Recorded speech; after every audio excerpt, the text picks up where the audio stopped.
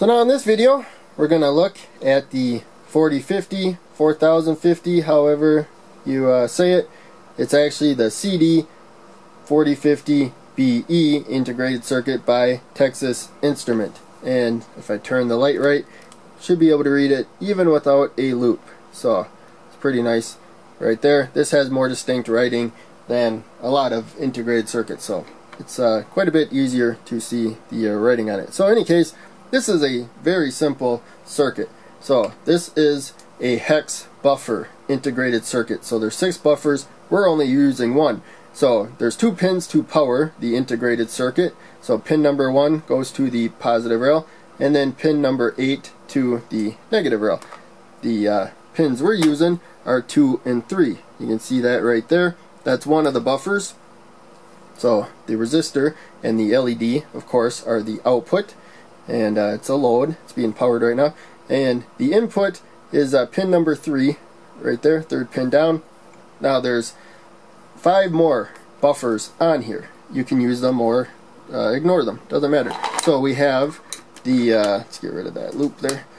We have right below it, again, the outputs are on top of the inputs. So that was actually the input. So we got output, input, output, input for 2 other buffers down there. It's a little more complicated to the right.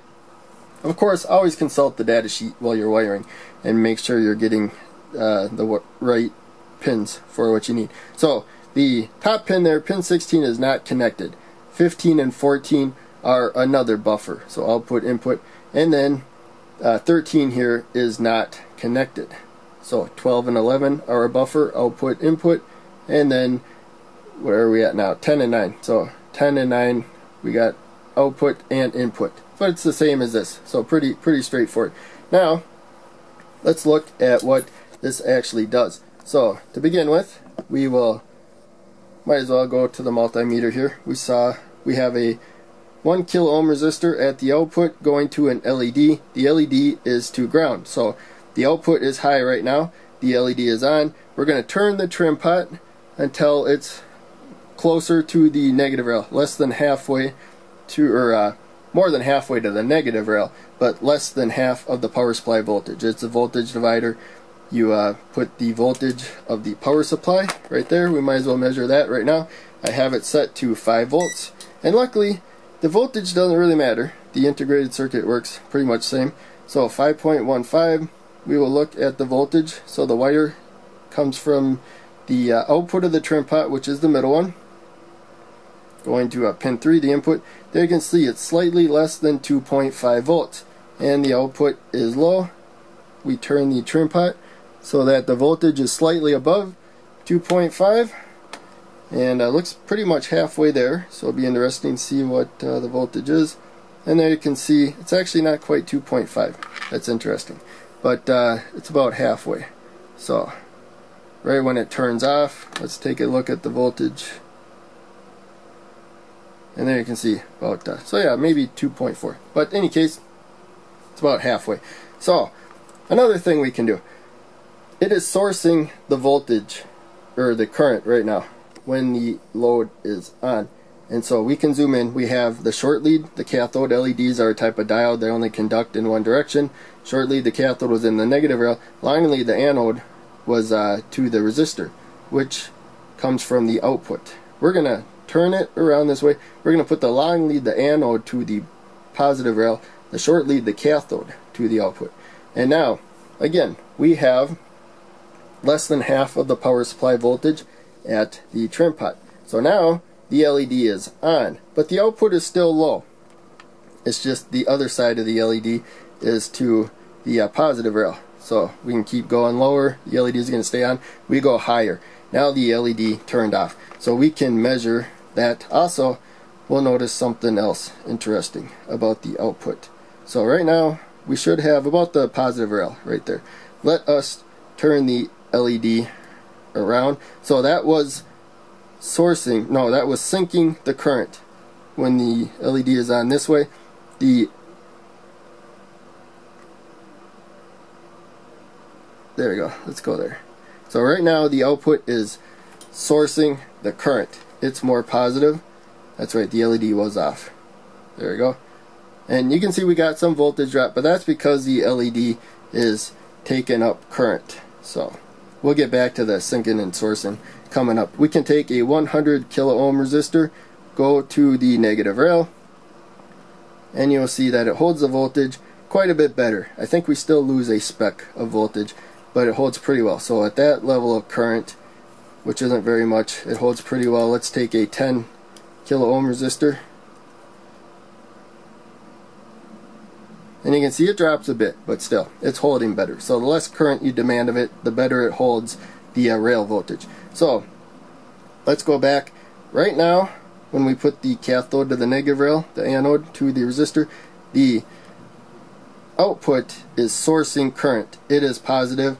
The other side of the load is negative. So we follow current positive to negative. That's just how we trace it. If you want to think of electron flow, electrons flow negative to positive. But usually when you're talking about current, you're imagining positive to negative. It's just an unfortunate reality that historical scientists thought there's a positive flow from positive to negative. So we design and still look at our circuits as if that's true. But positive moving one way is the same as negative moving the other way. In any case, now the LED is off. We have a high output, but the anode is to the positive side of the power supply. So we have positive there, positive there. There's no reason for current to flow. We're going to turn the trim pot down now. Now you can see the LED is on. So it's positive there, so we follow the path now, positive to negative. So now it is sinking current. You can think of the power supply sourcing current there, and then it's sinking into the output right there.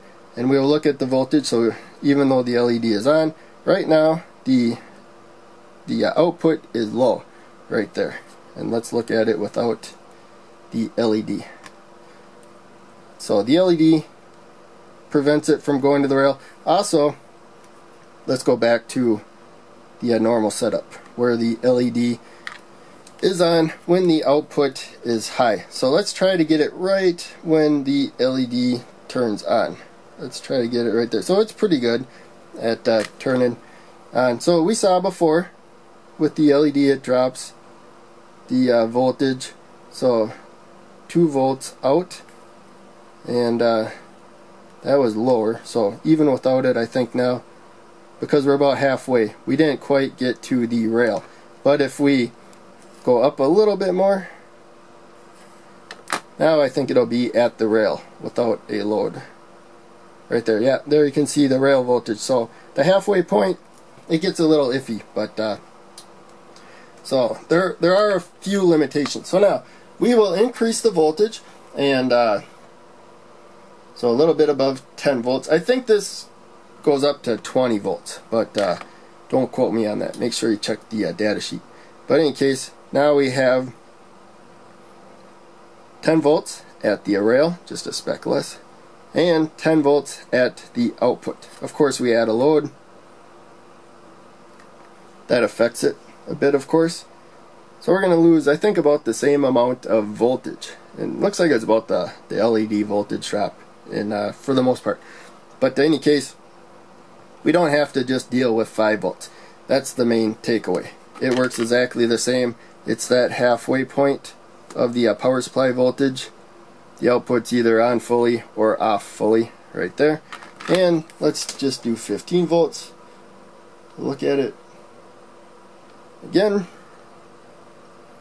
And so 15 volts at the rail, just a little bit shy. The trim pot, it's a little less than 7, and the output is off. Let's go up.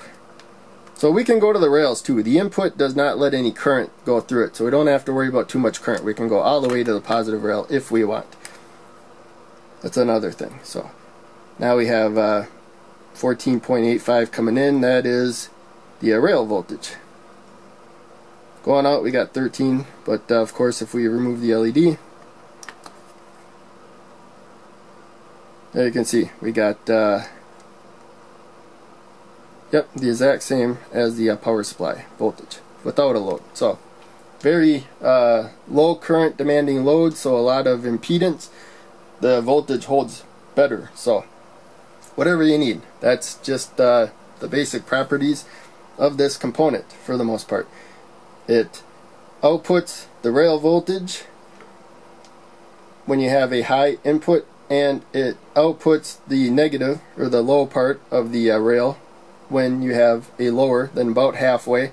But as we saw, at right about halfway it wavers a little bit, but still not too bad. And then even with a load, you know, we lost like 1.5 volts, but still that's probably not too bad for most circuits. So if that's too much, you got to adapt your circuit for that.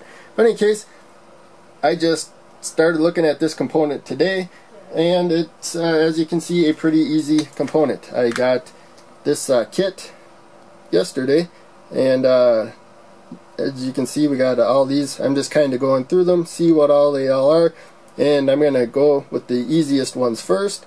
So I'm new to using integrated circuits like this, and as I learn more, I'll look at the harder ones more and hopefully come up with interesting demonstrations. So they're really not that hard to use once you research them a little bit and come up with some circuits to make use of them. So thanks for watching.